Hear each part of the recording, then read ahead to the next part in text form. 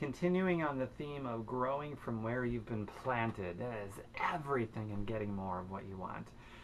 So, I'm going to talk about a story and parallel this to whatever you want in your own life that you got going on. But this story is so valuable, as every real life, true, authentic story is so valuable because we're the same species, and if you're in the United States, you're even in the same economy and the same political winds and all that stuff too.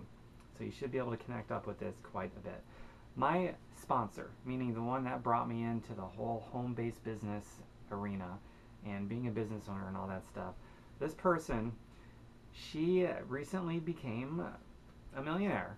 And this person did not have it easy. Life didn't suddenly become easy. Her circumstances didn't change just so that she could have a better shot at being successful. This is where she was planted, okay? When I first met her, she was selling her personal belongings on eBay. She took on a roommate, and this was just to be able to just to get by. This wasn't to have extra spending money. This was just to make ends meet and to live. And her mom would send her cash regularly in little envelopes to also help out. And that's where she was planted. And one day she decided to start changing the way that she thought, her mindset, what she believed in, which changed her attitude, which changed her actions, and actions shape your life. And so she began that process, and a few years later, she went from that terrible place of a lifestyle of just being in debt and fighting to just survive and try to make ends meet. She went from that to, she's a millionaire now. No more debt, no more lifestyle of debt. She doesn't have to worry about money anymore. She doesn't have to worry about a lot of things that money stems from, because money is a resource to getting things that you need and things that you want. I mean, money can't buy everything, so don't even go there with this. That's a totally different discussion, and yes, I agree with your altruistic self. But money is a resource to get many things that we cannot get otherwise, the things that we need and things that we want. So now, her nerd card is comic book conventions and superheroes and things like that. So now that she's making ends meet, she's able to do some of this other stuff that she's always wanted to do. So now she's going all over the country to Comic-Con, Dragon Con, and all these other whatever they do. And she gets these elaborate costumes, she dresses up, and she goes there with friends and meets people, and she just has a really awesome time. And she's got the money and the resources, the means to be able to do all that stuff, and she's having a ball. She is totally loving her life. A brand new Ford Mustang. Her dad worked for Ford. There's a lot of sentimental value there, and made Papa proud buying a brand new Ford Mustang, all purple. It's a beautiful car. And here's the thing, guys. It is so important that you get this whole moral here. She didn't wait for circumstances to change. It's not as if stuff around her and outside of her mind changed so that she could suddenly start working towards being successful.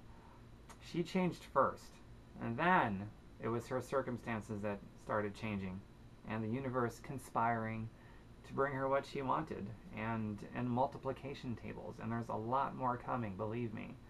She's still engaged on her own personal growth and development, and so she's ensuring her future success as well, along with some bumps along the way. That's just part of the process. It's not a linear progression. There's always 2 steps forward, 1 step backward. You've heard that sort of thing, but it's so true.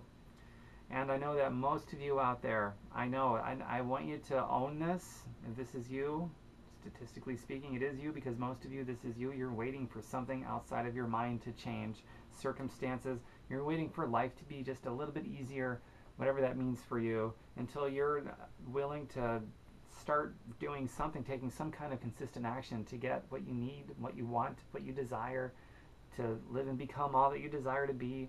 Who knows?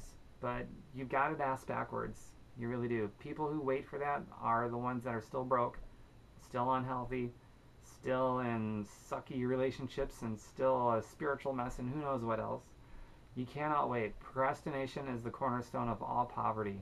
All of them. Not just financial, but spiritual ones, relationship ones, health, wealth, all of them. All poverty is from too much inaction. Procrastination.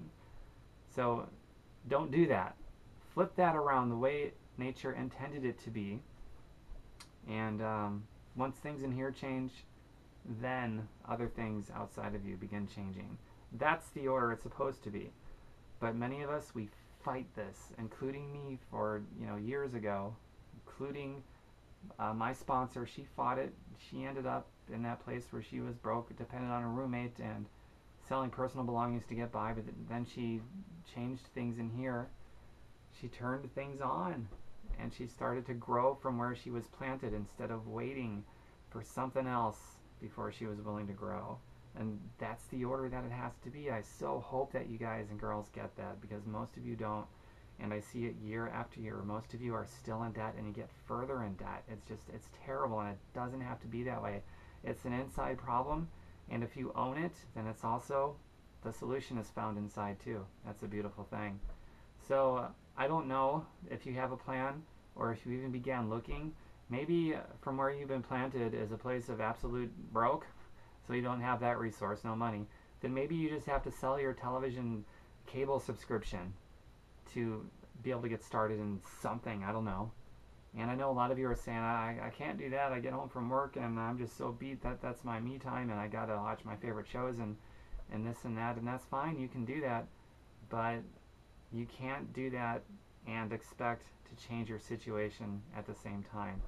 So you gotta weigh what's more important to you. Is your TV cable subscription more important than, say, your kid's college fund, or your kid's inheritance, or getting ahead, or being able to make better investments into the health of your family? Which is more important, the health of your family or your TV subscription? Of course you're going to say the health of your family, but you know what? Your commitments are only as strong as your actions. So if you don't back that up with some action, your commitment is just a joke.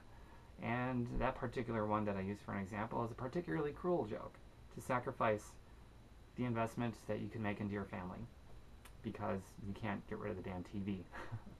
And maybe it's not the TV. Maybe there's something else that your money is going towards that has nothing to do with your priorities, so your priorities suffer. If your priorities are suffering, mark my words, it's because you got some sort of a daily habit that is not in alignment with your priorities. So things are out of whack, chaos, and your priorities are suffering. So do you want your priorities to no longer suffer? Or what?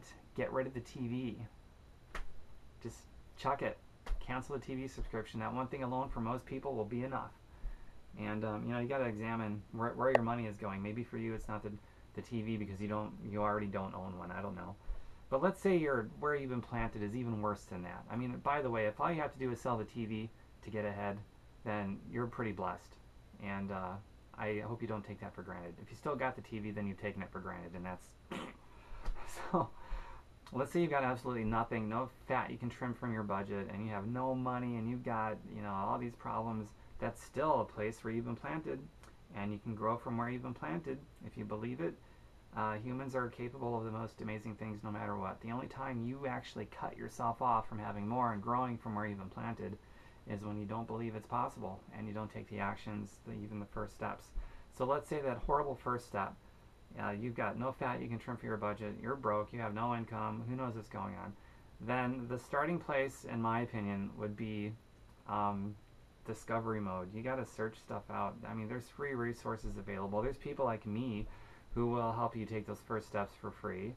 As so long as you follow direction and you're teachable, somebody like me is going to be sensitive to your situation, because when I got started, my planting place was a step away from being homeless. So it could have been worse. I could have been totally destitute, but it wasn't quite that bad. But still, I understand what it's like to be planted at a place that is so difficult to grow from, but you can. And you need to find the right mentors and be deliberate about who you learn from. Find somebody who has what you want and do what they do. Maybe somebody, if you want to go the extra mile, find somebody who has what you want that started from a place similar to your starting place and do what they do. And be teachable, and don't offer them your suggestions and opinions. That would be the worst thing you could do, because then they probably won't work with you. I'm just saying, take that warning. But that's the whole thing of this video, and I hope that story about my personal sponsor helps you, even my own story and whatever else I've shared. And if you want to know about the vehicle that I used to go from one step away from being homeless to being financially free and independent just 2.5 years later, which is the same vehicle that my sponsor used to go from where she was planted a few years ago to being financially free and independent, and I guess one of the newly crowned millionaires. It's the same vehicle. Let me know. Shoot me a private message or something, and we'll ask each other some questions and see if this is the thing for you or not. And if it isn't for you, just promise yourself you won't give up until you find the thing that's right for you, the vehicle to bring you out of where you're at that you're not very happy with, so that you can finally grow from where you've been planted. You can't stop. I mean, you could, but that's stupid, because that time is going to pass by anyway. It's not going to pause while you take a break. I don't know. Time is going to pass by anyway. So if you want time to promote you rather than expose you, you got to make good daily decisions, and you got to change some habits. Maybe swap out some bad ones with some good ones. If you got bad habits, time is going to expose you for your bad habits. And if you got good habits, time is going to promote you. You'll grow. You'll prosper with what you got. You gotta be faithful with what you've already been given, even if it's just a good solid heartbeat. You got to be faithful with that. If you're not growing from where you've been planted, then you haven't been faithful. It's because you haven't been faithful with what you've already been given, whether it's time, maybe just a little bit of money, or a weekly paycheck, or a good, strong, healthy heartbeat and a perfectly working brain. The validation proof positive that you haven't been faithful is if you are still stuck and you're not growing. That's the validation that you haven't been faithful. So be faithful with what you got, and you will eminently grow from where you've been planted. Learn to prosper with what you've already got now, however little, however much that is, and you will become ruler of much later. Take care. Take that lesson to heart, guys. It is so important. That's how you get ahead. I didn't make this up. These are natural laws of the universe, which you and I are simply guests on. They're there. They exist by the great designer, the God of your choosing, whomever. They exist to help us if we just harness it and take it, and stop waiting for life to suddenly become easy before we're willing to start working on that and our problems. Flip that around. Change this first, then everything else changes. Testimonies worldwide prove that every single day. And on the flip side of that, the procrastination side, testimonials validate what you have to do to stay broke and unhealthy and in a place you're not very happy at as well. So pick which side of that fence you want to be on. Align your belief and your actions, your habits with it. And the universe is the most non-prejudice thing out there. You're gonna get what you sow in multiplication tables. So use that. Now you know what to do. Get started. Don't wait. Get started now. Procrastination, cornerstone to all poverty. So don't do that. Don't do that again.